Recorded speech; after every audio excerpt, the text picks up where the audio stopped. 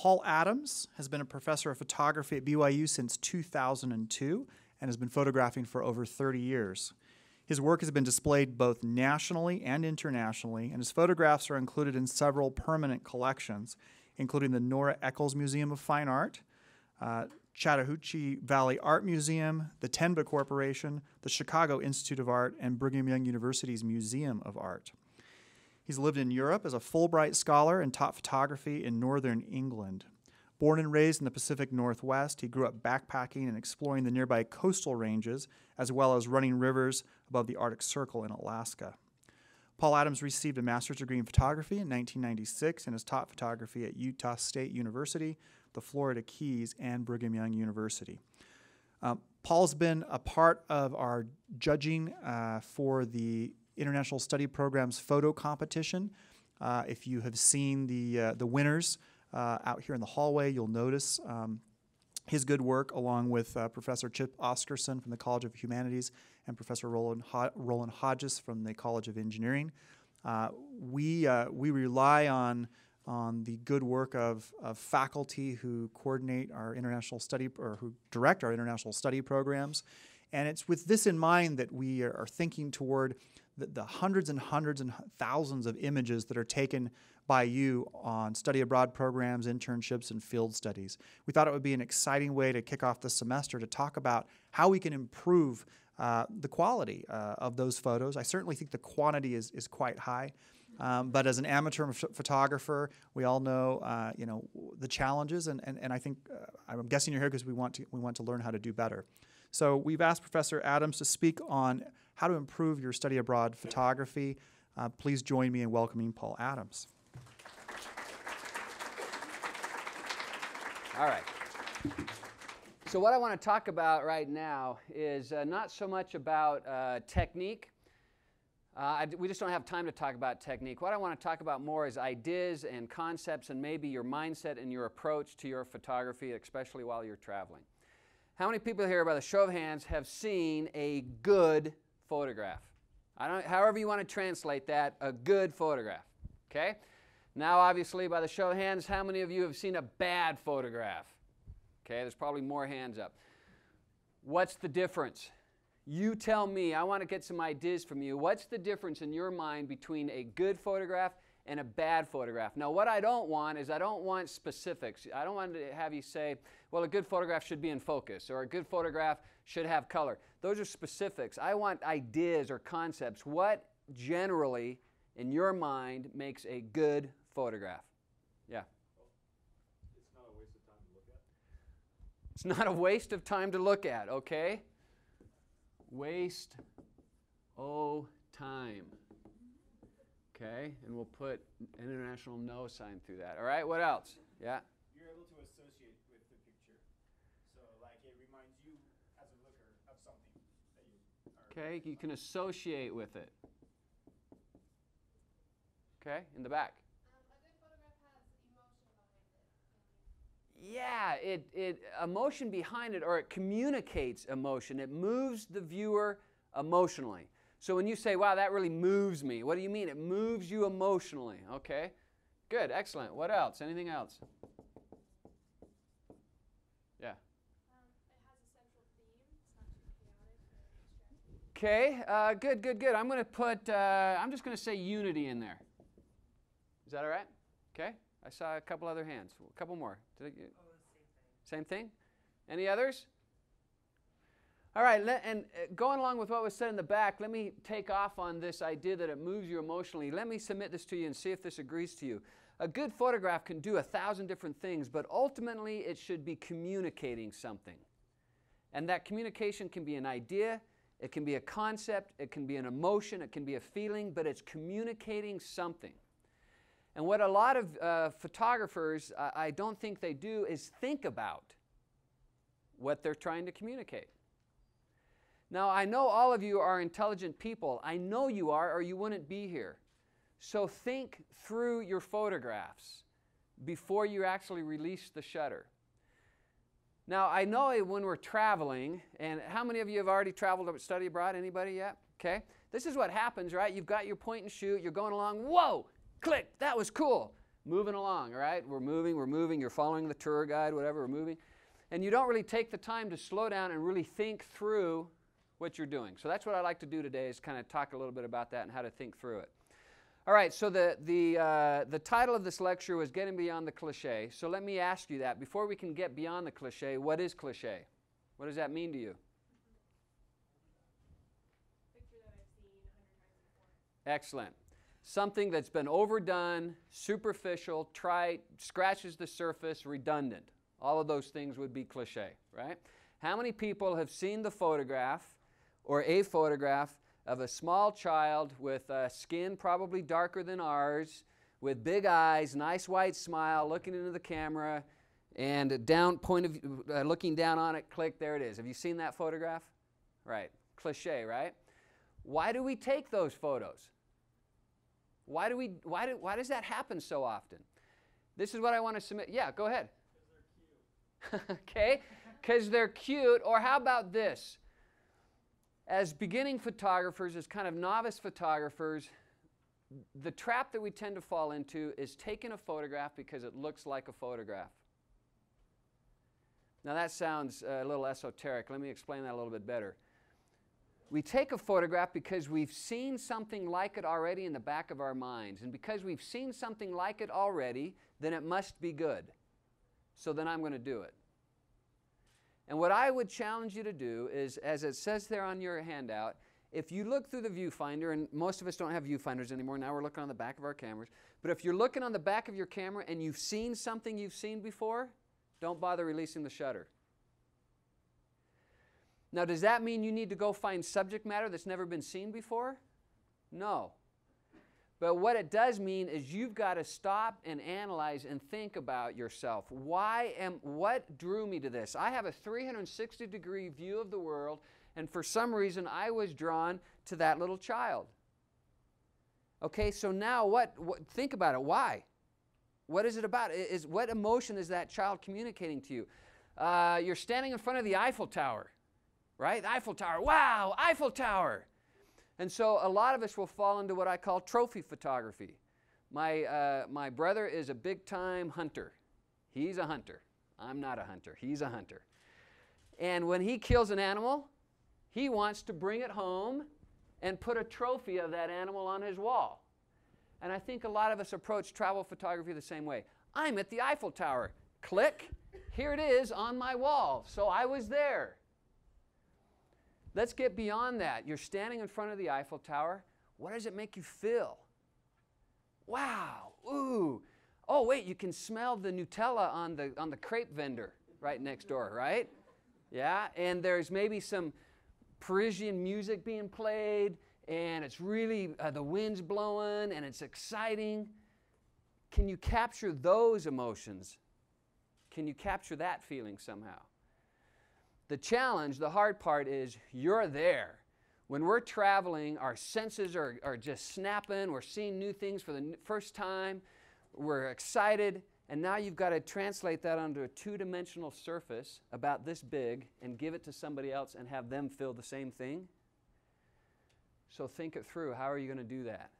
How can you somehow communicate the emotion that you're feeling or the ideas that you're having, and then translate that on a two-dimensional surface so that a viewer will feel those same things?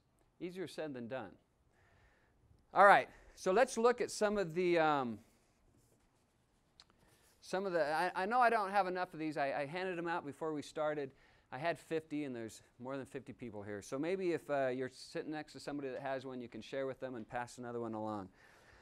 But let's look over some of these ideas as far as composition. Also, at the very top there's the quote that I want to have tattooed on the back of your eyelids. If when you look through the viewfinder you see something you've seen before, don't release the shutter. Let's talk a little bit about composition. What composition means, or how elements within the photograph are arranged against each other. Okay? Compositional rule number 1. What's compositional rule number 1? There are no rules. So why are they called rules? As youth, we love rules because then we can break them. But why are they called rules if there are no rules? Why they're called rules is because the idea is if you follow these, you can have a predictable result. That's why they're called rules. They're not laws. You don't have to do them. You can just predict the results. All right, so let's go through these. Fill your frame with your subject matter, cropping effectively without wasting precious space. Remember this, you have very little real estate. Here is the size of your real estate. Your frame. Use it. Use all of it. And be aware of everything that's in that frame. As human beings, what we tend to do is our eyeballs focus on whatever we're taking a picture of. I'm taking a picture of you. What's your name? Spencer. And because I'm taking a picture of Spencer, all I'm doing is looking at Spencer, and I don't realize that, what's your name? Rachel is popping out of the top of Spencer's head. The camera's going to see that, but my eyeballs just focus on Spencer. So the first thing that I would challenge you to do is before you release the shutter, physically move your eyeball around all four edges of that frame and look at your real estate. What's going on? And are you in control of what's going on? Are you even aware of it? Okay?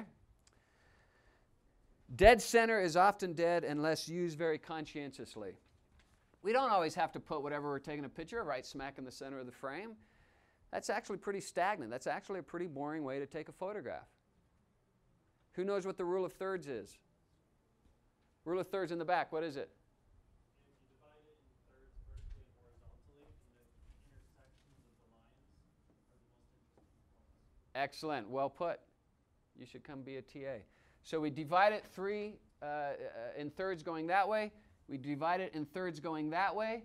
Where these intersecting lines meet is a more interesting place to put your subject matter. It's just one of the rules. It just is. Try it. All right, so that was number 3, the rule of thirds. How convenient. The rule of thirds is number 3. Okay, number 4. Turn your camera vertically on vertical subjects. Don't use horizontal framing for everything. We tend to go through life taking pictures from eye level, horizontal. Whoa, whoa, whoa. Hey, crazy. Turn it vertical, all right? So instead of having the Eiffel Tower going through like so, with all this empty space on the side, and we're cropping it top to bottom, hey, wow, well, let's just turn it this way. Whoa, the Eiffel Tower fits. Okay? Now, I'm making fun of that. That sounds kind of obvious, but for some reason it's not that obvious. Divide space asymmetrically, especially this space is divided by the horizon line. Once again, here's your frame. If you're outside, and oftentimes we are when we're traveling, there's always a horizon line. Even if you can't see it, it's implied. Even if there's buildings in the way, the viewer is going to know where the horizon line is. Where do we place it? If we place it right smack in the center, again, that tends to be kind of static, kind of boring. So just simply by placing it on one of these rule of thirds lines, so we place it down here on that third line, then that's going to emphasize something. It's going to emphasize the background. It's going to emphasize the sky. If we place it up here on the top thirds, it emphasizes the foreground. Maybe it's kids playing, maybe it's buildings or whatever, and it de-emphasizes. So it gives interest to the photograph. Number 6 is easier said than done. Mix absolute order with the chaos of complexity. If your photograph is too controlled, it can be boring. It needs a little bit of variety. Variety is the spice that gives the visual interest to a photograph. Leave space in front of moving objects or in the direction of implied movement or sight. This is one of those things I just can't explain. It just works. If you've got a guy on a bicycle, you're in China, guy on a bicycle, woohoo. That's actually a son on a bicycle for some reason. All right. And he's moving, have him moving into the frame as opposed to moving out of the frame. What will happen is, anybody happen to know how a viewer approaches a photograph? Where do the eyeballs come into a photograph? Does anybody know? Yeah, in our Western society, we read a photograph the same way we read, left to right. Well, the viewer comes into the photograph over here. follows through the photograph, sees the moving object going that way, and goes right out the other end. So if you have the object moving into the frame, then the viewer's eye will stay in the frame. Use odd number of objects in your composition. Here's another one I can't explain. It just works. It just is more interesting. Odd number of objects. 2 trees. Boring. A third object. More interesting. It just is. Ignore compositional guidelines when necessary to create purposeful tension, attention, or drama. So in other words, these rules that I've just gone over, they have predictable results, but once you know those results, then you can break these rules to get different results. Number 10 is also easier said than done, but rely on and trust your intuition. If it feels, when you're looking through the viewfinder, if it feels interesting to you, it is. Trust yourself. If it feels good to you, it is. Trust yourself. You guys are smart, thinking, feeling people, so trust your gut. I know I've got a good photograph in front of me when I look through the viewfinder and I just go, oh yeah! And I take the picture and then I don't want to take the camera down. I just want to keep looking at, oh yeah, oh that's a good one, oh yeah. So if it feels that way to you, go ahead and take the shot. And that's the nice thing about digital. Mistakes, who cares, right? There's no expense to mistakes. So it's better to just try things and take risks. And I've never seen a photograph like this before, but it sure feels good. Take the shot. You know, later if you look at it, just dump it and throw it away. All right, I'm not going to talk so much about the principles and elements of design that are also down here on the bottom of this handout, but take a look at them yourself and read through them a little bit. Okay, the next thing I want to talk about in the limited time that we have before we look at some slides here is I want to talk about light. Light is by far the most important tool that you have to work with. And most of us, when we're traveling, are going to be dealing with natural light. That's usually what we're going to be photographing with. Maybe there might be an occasion where we're indoors, but generally I've found, at least in my experience, I'm working with natural light, even if it's people, landscape, architecture, whatever. So I want you to, I want to talk about some things that will hopefully get you thinking about natural light. There are 4 qualities of light that affect the character of light. I had a professor once tell me that just because you can see doesn't mean you do. All of us see the light, but I want you to start really seeing the light. Has anybody seen the movie Blues Brothers? It's R-rated. Oh, okay. Do you remember the scene where Jake, they're at the church, and it's before Jake gets the idea to put the band back together, and that shaft of light comes down, and he turns to Elwood and he says, "Do you see the light?" Right? And then he does handsprings down the center aisle. That's what I want to ask you is, do you see the light? Do you take the time to slow down and really see the light? Somebody describe the light in this room to me right now. What color is it? White. It's not white. Your eyeballs think they are, but it's not. What color is it? It's kind of a greeny yellow. These lights are yellow, these lights are green. What else? How else would you describe this light? Is it pretty flat and even? Yeah, right here underneath these fluorescents, it's very flat and even. Over here, it's a little more specular, right? We've got lights that are just kind of lighting up the walls there. What's the direction of the light? All from above. I don't see any light coming from any other direction. What's the intensity of the light? Low. The nice thing about our eyeballs is we have pupils and irises that, right? Cameras don't have that much control. So, I mean, they do, but they don't do it automatically. Our eyes do it automatically. We walk into a dark room, and then it appears light to us. So I want to write these characteristics of light down. We have intensity, color, direction, and contrast. What does contrast mean? Contrast means the relationship between light and dark, how extreme that relationship is, and the transition between the two. So a very contrasty light has an extreme transition. I don't really, well, these are more contrasty than those, but the transition from highlight to shadow here is, it's pretty broad actually, so that's not a terribly contrasty light. But the transition out here is almost non-existent. Do you see shadows? There's shadows under the chairs. And the difference between the light here and the shadow under the chair isn't that much. So there's not a lot of extreme there. And the transition between the light and the shadows in the chairs is very gradual. So this is a very low contrast light. Okay? The opposite would be noonday sun. Noonday sun is a very contrasty light source. The difference between highlight and shadow is extreme, and the transition between the two is very sharp. Very contrasty lighting is generally not a very flattering photographic lighting. All right.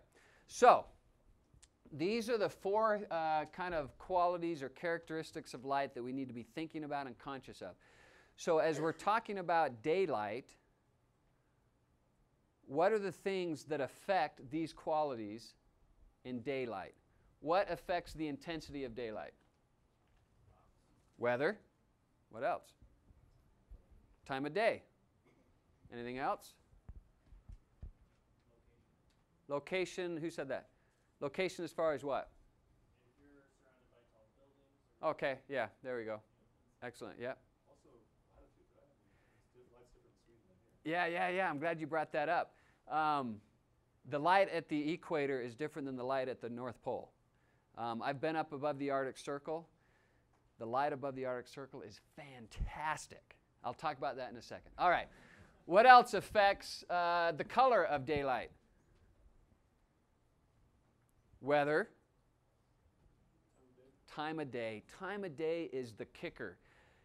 If there's one thing that I could communicate to you that will make your photography better, get up in the morning. Sometimes the only difference between a good photograph and a bad photograph is your ability to get out of bed when the light is beautiful. Because the 30 minutes before the sun comes up and the 30 minutes after it goes down is what we refer to as the sweet light. And it is gorgeous. You know what I'm talking about, right? That evening light. You've all seen the evening light. I don't know if you've seen the morning light. But the evening light, it has that kind of powdery glow to it, right? It's just, I mean, you can almost reach out and just lick it. It's just goldy, feathery. You know what I'm talking about? So those 30 minutes, those times a day, when I'm traveling, I'm out of bed and I'm walking around taking pictures during the sweet light. Beautiful, beautiful light. I won't go into what causes that. All right, what affects, first of all, how do we know, how do we visually see what is the direction of the light? What are the clues that tell us the direction of light? Shadows. The shadows, right? Where are the shadows?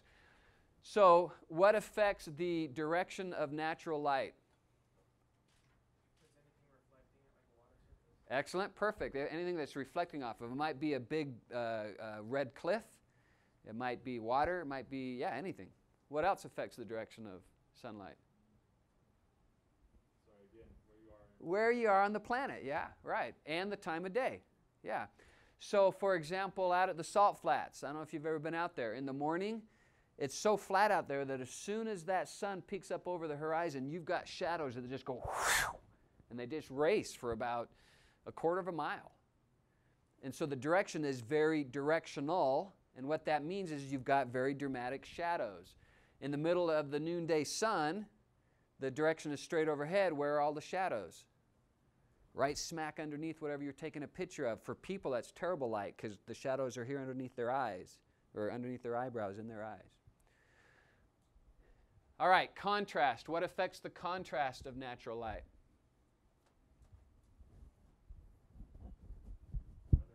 Weather.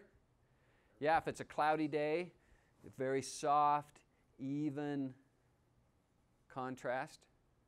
Anything else?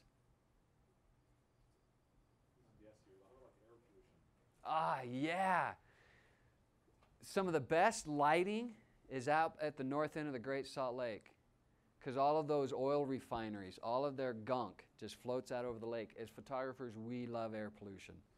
It just creates beautiful quality of light. It really does. All right. I was talking about the Arctic Circle. Does anybody know why the Arctic Circle is called the Arctic Circle? There's not a line on the ground. Why is it the Arctic Circle? South that point, the solstice, you still have daylight. The winter solstice, north that point, the winter solstice, there's no, the sun doesn't cross the horizon. Exactly. So it's the part on the planet where during the summertime the sun never sets. So it's right up here, Arctic Circle right there. So during the summer the sun never sets. So what do you have? You've got 23 hours of sweet light. The sun comes right up over the horizon. For 23 hours it just circles, and then for about an hour it just barely dips below the horizon. It's still light, and then it comes back up again. As a photographer, you're just going crazy. It's just sweet light all day long. So that's what I want to invite you to do and to implore you to do, is when you're photographing, you don't have, we probably don't have a lot of flashes, we don't have a lot of professional control. We have sunlight. Be aware of what it's doing, how the conditions affect your subject matter, and photograph during those sweet light times. Get up in the morning, finish dinner early so you can get out walking around, as the sun's starting to set. I'll show you some examples here in a minute. Okay. In fact, let's do that right now. We're kind of running out of time.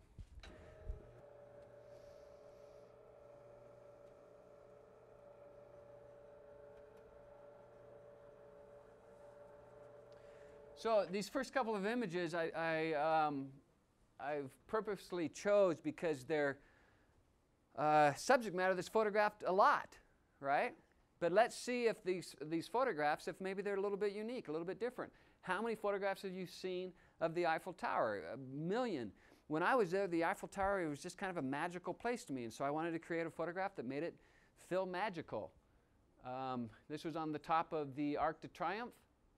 And in the evening, nice light. What's the light like? It's low contrast. It's raking from over here, so we've got highlights and shadows. It's a beautiful color. And then there's nothing more magical than 3 clouds that just kind of drift by and waited for their photograph to be taken over the Eiffel Tower.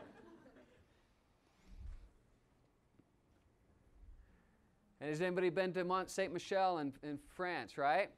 How many photographs have you seen of the Mont Saint-Michel? A lot. Have you seen this one before? I hope not. When I was there, I don't know, everywhere I go in the world, there are German tourists. Those guys get out there. They really do. And there were just tourists everywhere. And so this was the experience that I had at Mont Saint-Michel. I was actually there on my honeymoon. My wife was ready to move on. But anyway, so yeah, the relationship between the tourists there and that beautiful, beautiful building. Pyramids, geez, how many, is it possible to take a new photograph of pyramids? Yeah. Scout it out, try different camera angles, try different altitudes, try different perspectives, the different times of day. I know we don't have that much time when we're out traveling, but think about it. The Flatiron Building in New York, has anybody seen the Flatiron Building? How many photographs have you seen of the Flatiron Building? I actually took this with my wife's point and shoot camera. I was just walking, whoa, whoa, click. So you don't need fancy, expensive equipment. I put this one in. This is one of my student photographs from a beginning class. So this was a beginning student. And the reason why I put this in here is, anybody recognize where that is? That's Utah Lake. Utah Lake, that's a stinky old mud puddle. What time of day did he go out there and shoot it? In the morning. The sun's coming up down Provo Canyon. He was up at 3 in the morning to get out there for the sunrise. Beautiful light, beautiful color, beautiful time of day. 3 hours from 4 hours from now, it's back to a stinky mud puddle.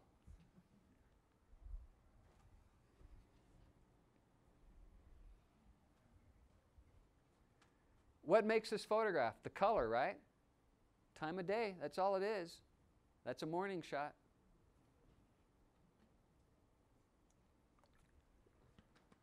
Well, I have to put that in context.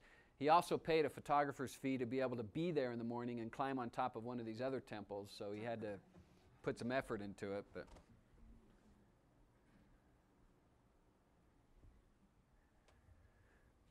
the Grand Mosque in Morocco, evening light.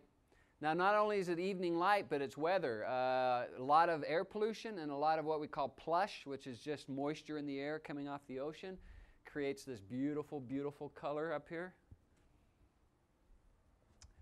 Rule of thirds, a little bit. Kind of in the center here, but kind of on the rule of thirds on this side. Yeah? What's your idea on photographing people when you're traveling? Do you have to ask for permission?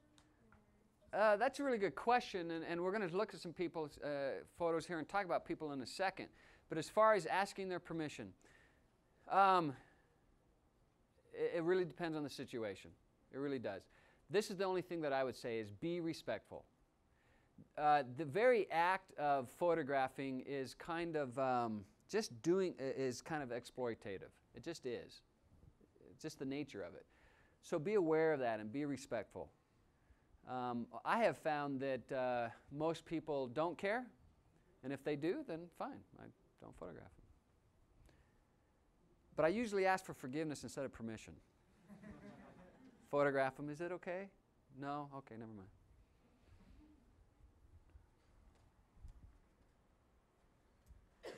Samoa. Again, lighting, time of day. This is right, the international date line is right out here in the water. So that's tomorrow right there. This is the only place in the world you can see the future. You can see what the tomorrow holds for you. Yeah. Again, now as a photographer, I don't have a lot of like photo editing equipment. Are all these essentially as they were shot? Yeah. Yeah, there is some minor color correction and things like that done in the computer, but there is no compositing or cutting and pasting or. I mean, so like this nice color contrast between gold and blue. Yeah. That was in Yeah. the eyes. You know? Yep. Otherwise, I wouldn't have taken it. You know, I'm standing there going, "Ooh, yeah," and that was in the morning.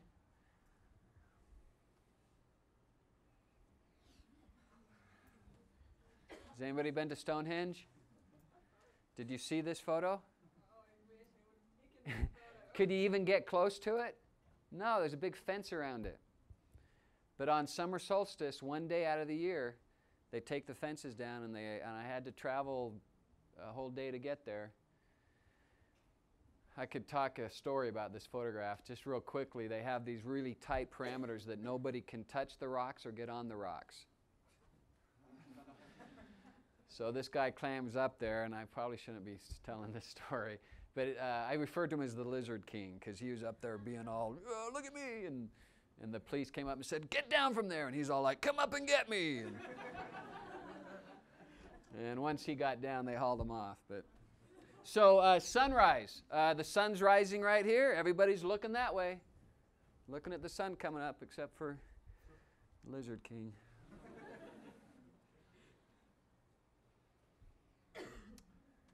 Morocco, evening light, beautiful evening light.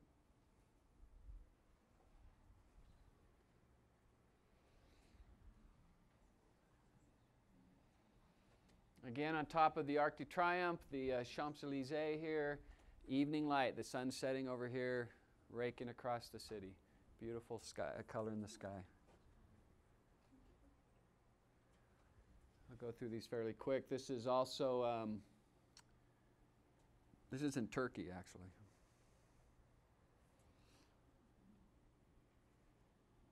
Cuba.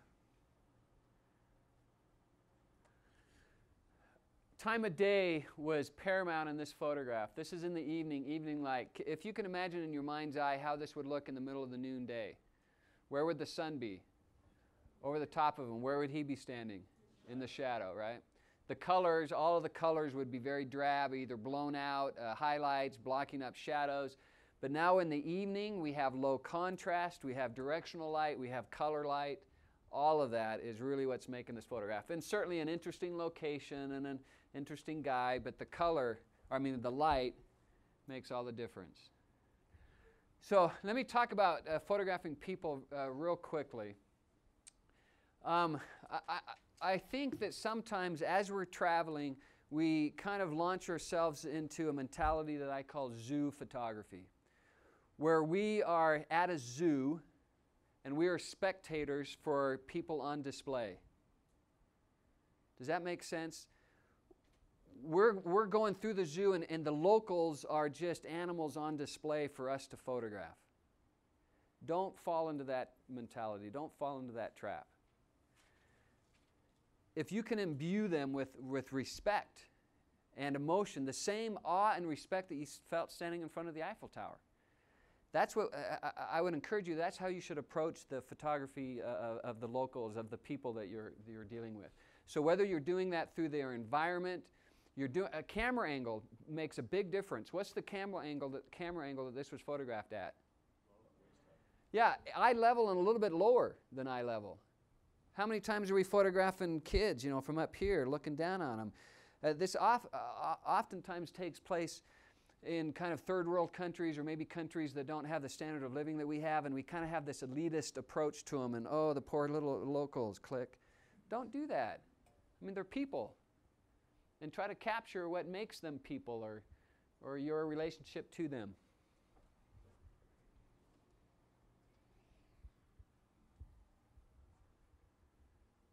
If you can speak the language, talk to them.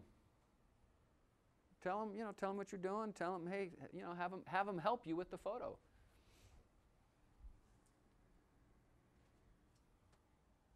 Location, environment. I'll be honest, I coached that guy a little bit. I photographed him in this space. He actually lived in this space. This is in Cuba.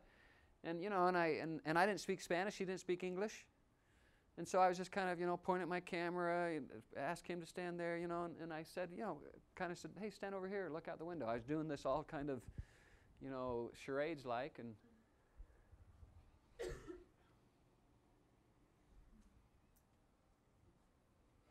eye level.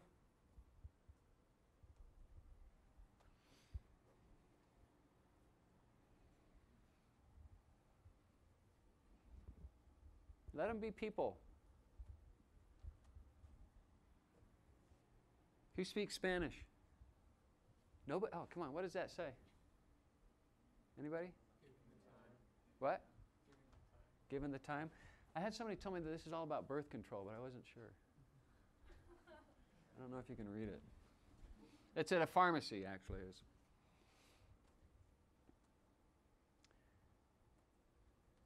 How much coaching went into that one? None. I just walked into the room and that was there and got it.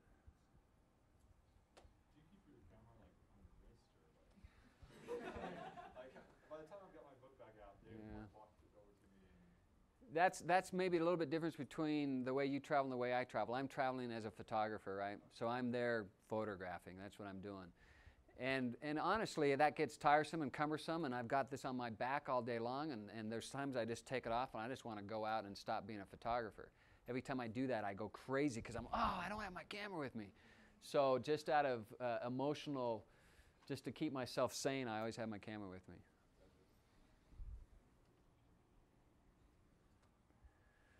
I'm trying to remember where I put this in here. Probably rule of thirds. Where's your center of attention? Where's the most interesting point? Well, kind of right in here. We explore the rest of it, but kind of right in here is what the photographs is about. Rule of thirds, zoom, zoom, right there. Now, if I had put the chairs right smack in the center of the frame, not nearly as interesting. Just real quick, we're running out of time. I just got to tell you, this was Christmas morning in Paris. I was living in Paris all by myself.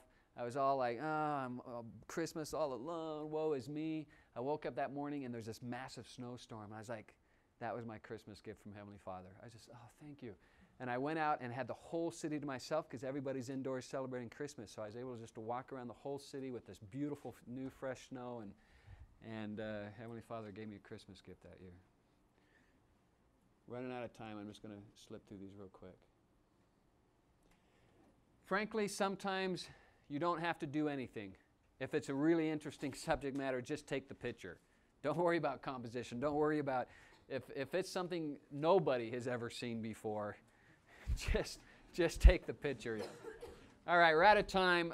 Questions? We're really out of time. But if you can stay, I can answer a few questions, and I got to go to class 2. Your pictures of the people that were indoors, did you use a flash on those? No, that's all natural light. So they're up. There's windows doors open or windows are open.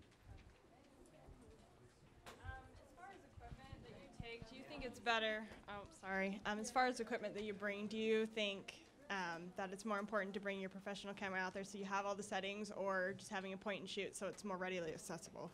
Yeah, that's a really good question. The type of photographer that I am, I'm going to have my professional equipment, but you've got to be much more anal about keeping it safe, keeping it from being stolen, all that kind of stuff. I think it's worth it. But on the other side of my mouth, you can take great photographs with a point and shoot. You don't have to have fancy, expensive equipment. Great. Yep, one more. I know you travel as a photographer, but I'm traveling trying to not act like a tourist. So how do I keep my camera on hand and not look like an American with a camera? You know what I'm trying to say? That's a really good question. I wish we had more time to talk about it. Just the fact that you have a camera puts a big error on you that you're a tourist, right? But I guess how you associate with your surroundings, how you associate with the people, and the places that you go, I think make a big difference. If your overall demeanor is one of respect and being a traveler and not a tourist, I think makes a big difference. And getting off the beaten path. You know, getting out away from where all the tourists are, and associating with the people, talking with them, being a part of their lives, and then being as inintrusive as possible when you take that photo. Thanks. We'll see y'all.